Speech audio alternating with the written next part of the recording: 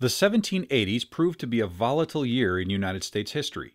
The Articles of Confederation, the original United States governing document ratified in 1781, had provided an inadequate governmental structure. The economy, which plummeted following the Anglo-American Revolution, was struggling to rebound. Additionally, citizens were divided due to contentious politics. In 1787, delegates came together at the Constitutional Convention to address national reform. The resolution of this debate became known as the Great Compromise of 1787 and resulted in the creation of the United States Constitution.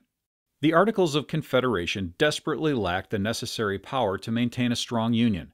The Articles could not regulate trade, draft soldiers, or levy taxes. It could not solve the polarizing issue of slavery in the Northwest Territory, and it failed to pay off the nation's accumulated war debt.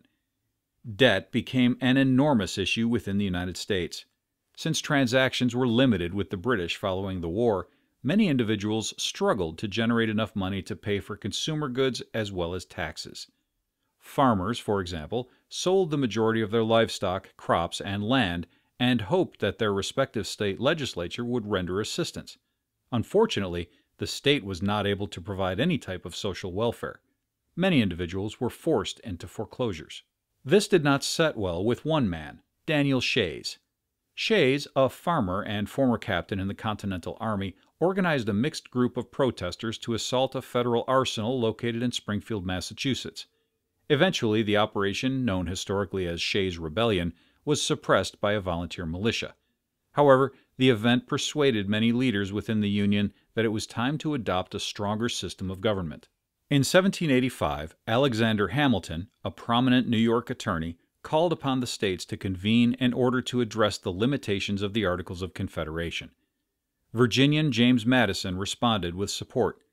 He asked the states to send delegates to a conference in Annapolis, Maryland, to simply discuss the commercial implications of the Articles.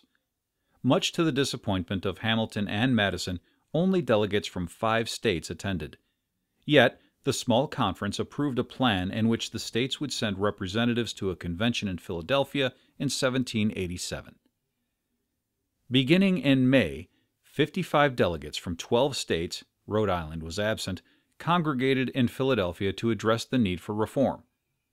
The Constitutional Convention began when Madison and Edmund Randolph, governor of Virginia, opened with a proposed system of national government titled the Virginia Plan.